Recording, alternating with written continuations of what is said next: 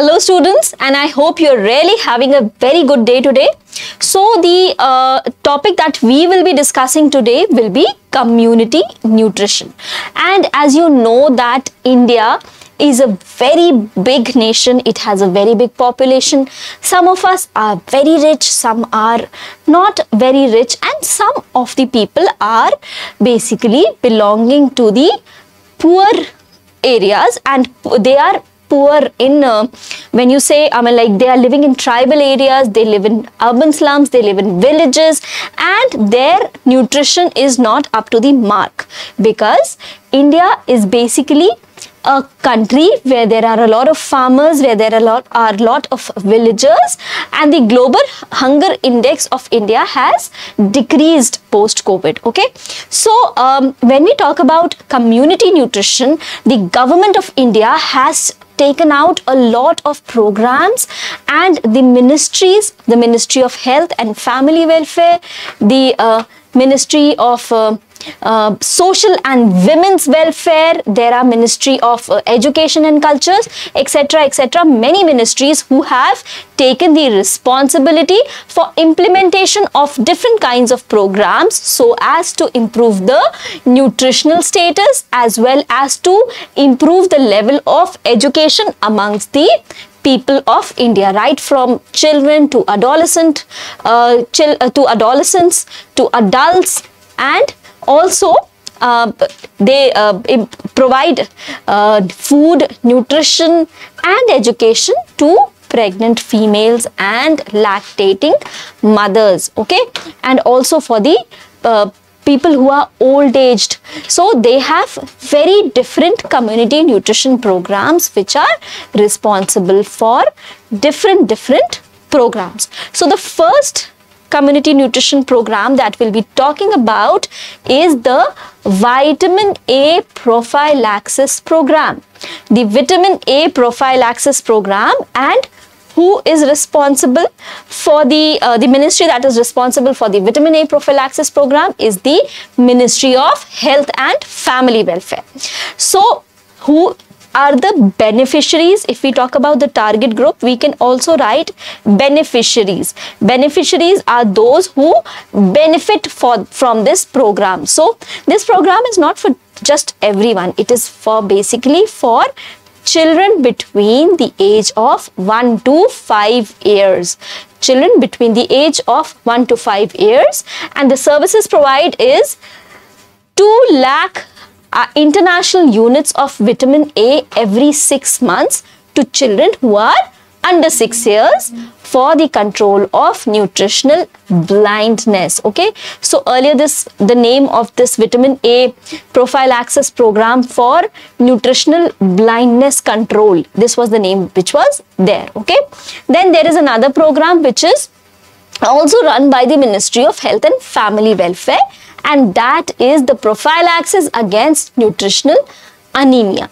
And you know what is nutritional anemia? Nutritional anemia is the iron deficiency or the low amount of hemoglobin in the blood of anybody who is suffering from anemia. And nutritional anemia means that he is lacking in the right nutrients from his food, which is why he is getting anemia, he or she, whatever. Okay, so nutritional anemia, who is more prone to it? Preschool children, pregnant women and lactating females are very much prone to get nutritional anemia because of the diet that they are taking is not very rich in iron, in vitamin B12, in biotin, in folic acid, etc., etc. So this prophylaxis against nutritional anemia program, which is run by the Ministry of Health and Family Welfare, is given to preschool children. They are the beneficiaries, pregnant females and lactating women. And what is the provision? The service provided is provision of iron and folic acid. This is important. Provision of iron and folic acid tablets. We call them IFA tablets. Okay, together iron and folic acid makes IFA tablets to preschool children, pregnant and lactating females or nursing females, so as to combat nutritional anemia. Alright, and the third program, which is again run by the Ministry of Health and Family Welfare, is Iodine Deficiency Disorder Control Program, or it was called as NIDDCP, National Iodine Deficiency Disorder Control Program. And what are the beneficiaries or the target groups? The population who are at risk from goiter. Now, as we've discussed before, that iodine deficiency occurs in mainly in there are certain iodine there are certain goiter endemic areas where there is iodine deficiency, because see, iodine you get from sea salt, or maybe you get from the sea. So sea fishes and people who are living next to the sea, the sea salt has good amount of iodine, and this through the water or through the soil, it gets into the fruits and vegetables, and the people who live next to the sea, they do not have any iodine deficiency. But for people who are living in the hilly areas, basically they over there, because of the this land the erosions of soil, what happens is that the iodine also gets eroded, because of which they become at risk for development of iodine deficiency. So this is given to any population which is at risk from goiter, or maybe we can say that population, the population that is residing in the goiter endemic areas. And what is provided? Iodized salt. So if you are not eating iodized salt, you may be at a risk of an iodine deficiency disorder. So what is important? That iodized salt is given by this iodine deficiency disorder control program. Alright.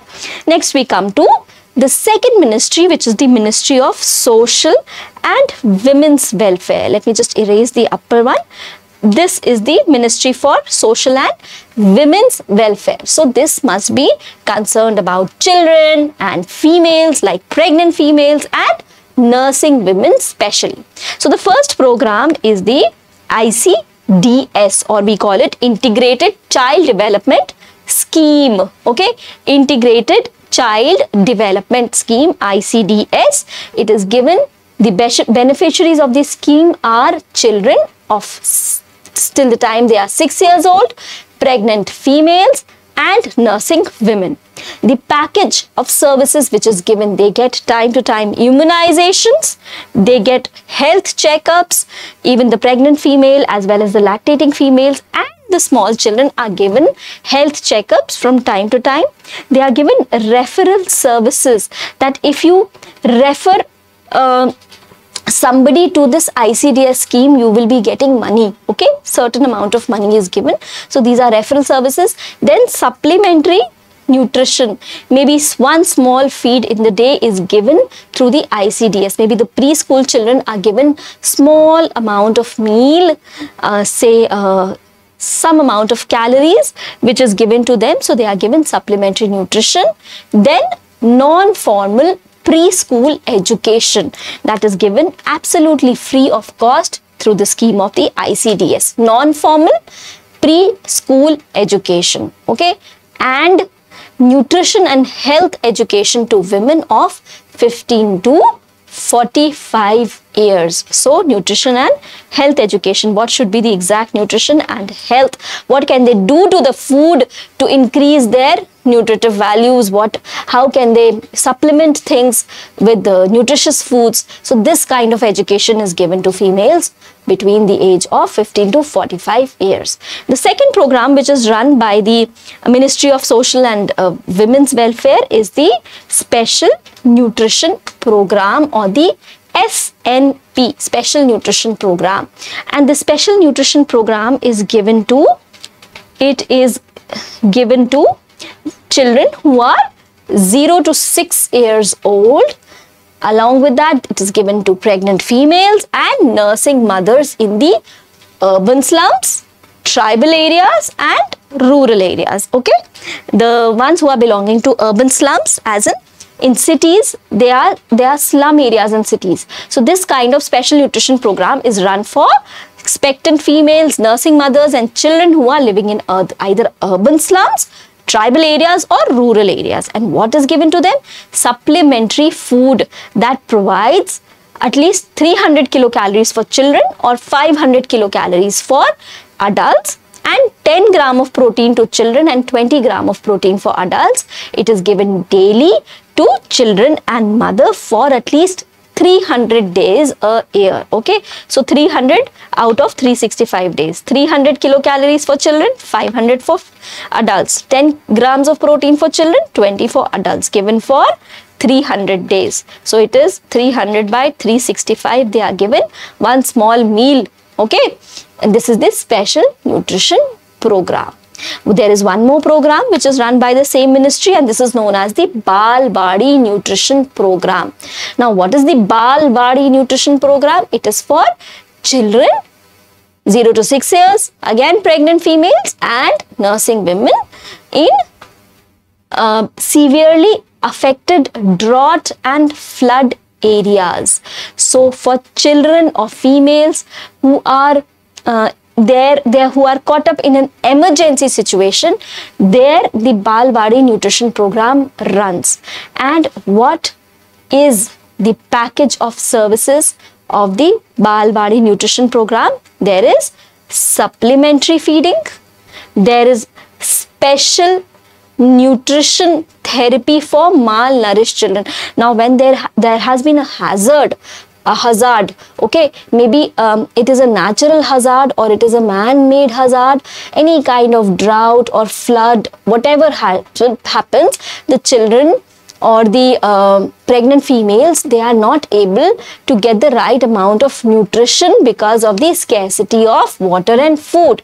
So there is a special nutrition therapy which runs for malnourished children, those children whose weight is lesser as compared to their age. Okay, then blankets and clothing is given for the needy people, those who are in need of blankets and clothes, they are given blankets and clothing. Drinking water is given, safe, clean drinking water is given, and health education is given to the people who need it. Okay, so that is your Balwadi Nutrition Program, and these three programs were run by the Ministry of Social and Women's Welfare.